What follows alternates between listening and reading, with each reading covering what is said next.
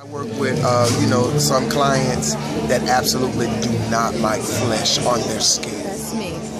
They don't like it, and they will tell you quick. They will grab this hand before you do that and say something like, "Did you wash your hands?" That's me. And what happens is this gives you the opportunity to touch the face, be personable, but not so much. You get what I'm saying? And make them feel like you're creepy, you know, making the client feel creepy from touching them with your skin. So I think it's amazing. Then also being able to use it and not placing oils and prints into your makeup once it's set. Look at you!